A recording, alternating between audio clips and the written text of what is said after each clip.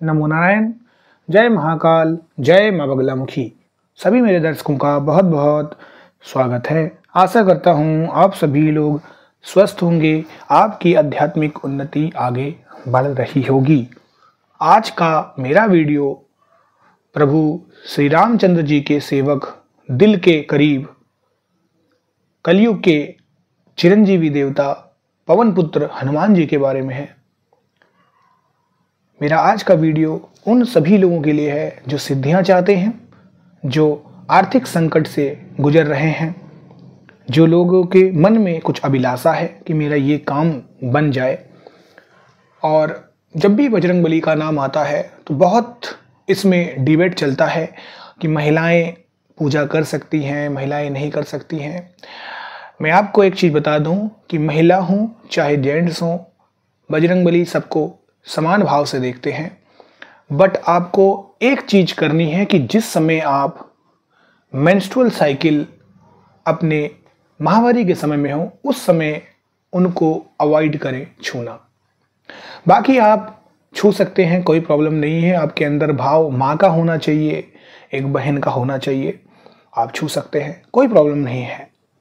सभी के लिए भगवान समान होते हैं। बट यहाँ पर जो बट शब्द आ रहा है, जो किंतु परंतु शब्द आ रहा है, लेकिन आ रहा है, उसका सिर्फ और सिर्फ मतलब साफ सफाई से है। ऐसा नहीं है कि कोई भी इंसान, चाहे वो जेंट्स ही क्यों ना हो, मर्द ही क्यों ना हो, अगर वो भी गलत काम करके बजरंगबली को छुएगा या गंदे हाथों को लेकर छुएगा तो वो भी पाप का हकदार होता है। आज का मेरा वीडियो एक ऐसे टॉपिक के बारे में है जो महिलाओं के लिए और सभी लोगों के लिए भी काम आएगा। अगर इस उपाय को महिला भी करेंगी तो उनके भी दिन बन जाएंगे, यानी माताएं बहनों के लिए भी ये उपाय बहुत ही कारगर है। आप सभी लोगों ने सुंदरकांड का नाम सुना होगा।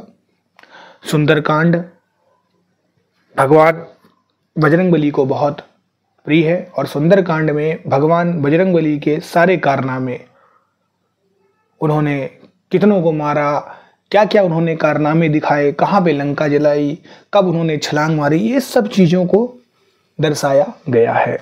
जब भी बजरंगबली का नाम आता है तो कुछ चीज़ें हमारे दिमाग में स्वतः ही आ जाती हैं, जैसे नंबर 1 हनुमान चालीसा, नंबर 2 बजरंग बाण। लेकिन आज मैं बात कर रहा हूँ सुंदरकांड की।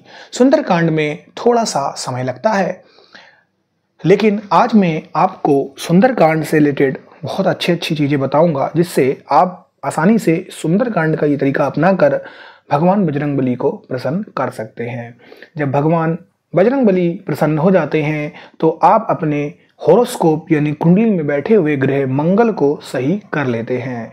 और जब आप मंगल को सही कर लेंगे तो ऑटोमेटिक राहु, केतु और शनि ग्रह भी प्रबल हो जाते हैं, सही हो जाते हैं।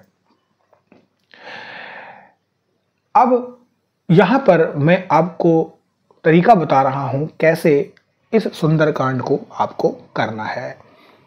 देखिए, सुंदरकांड का जो पाठ होता है वो हमेशा 11 दिन, 21 दिन, 31 दिन और 41 दिन करना चाहिए, यानी 11, 21, 31 और 41। किसी भी निश्चित समय पर देसी घी का दीपक जलाकर 7 पीपल के पत्ते और लड्डू आप प्रभु हनुमान जी के चरणों पर रखकर सुंदरकांड का पाठ करें। फिर पीपल के पत्तों की माला बनाकर हनुमान जी के मंदिर में चढ़ा दें।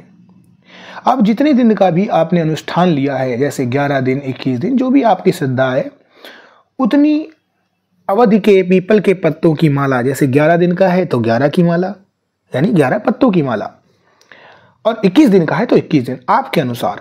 अब देखिए, यहाँ पर जो महिलाएं हैं वो आसानी से कर सकती हैं, क्योंकि अपने मेंस्ट्रुअल माहवारी के टाइम के अकॉर्डिंग वो दिनों को चूज कर सकती हैं, क्योंकि यहाँ पर समय 11 और 21 भी है। इस प्रकार से आप हनुमान जी को अर्पित करें। लेकिन एक चीज आपको ध्यान देना है कि सुंदरकांड का जो पाठ है वो डेली चले। तो अब आपको समझ में आ गया है कि ये काम महिलाएं भी कर सकती हैं, पुरुष भी कर सकते हैं। अब खास करके महिलाओं के लिए, माँ बहनों के लिए, देखिए एक बार आप ये उपाय मंगलवार मुखी सदा सुखी करके देखिए। कैसे? आप लोहे की, पीतल की, तांबे की कोई भी अंगूठी पहनकर हनुमान जी के मंदिर जाएं और उसके बाद अंगूठी निकालकर बजरंगबली के चरणों में रख दें। मन ही मन उनसे ये कहें कि सीता माता मैं नहीं हूं, लेकिन मैं मुसीबत में हूं, मैं कर्जे में हूं। जिस मुसीबत, कर्जे को, समस्याओं को आप ही दूर कर सकते हैं।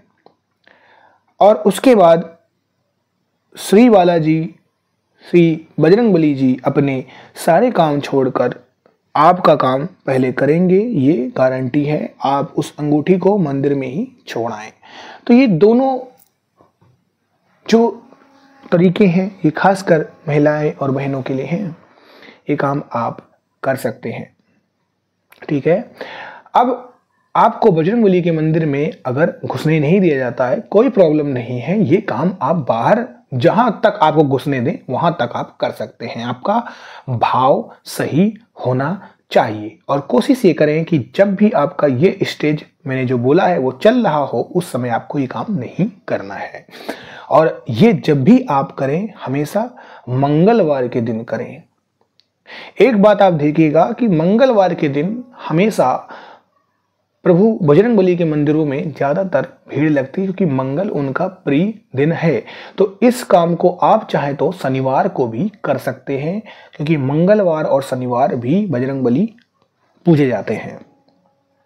जो लोग मेरे चैनल पर नए आए हैं वो लोग मेरे चैनल को लाइक और सब्सक्राइब करें। जो लोग मेरे चैनल पर पुराने से हैं उन लोगों का अभी तक के प्यार के लिए बहुत बहुत शुक्रिया, धन्यवाद। नमो नारायण। जय महाकाल, जय माँ बगलामुखी।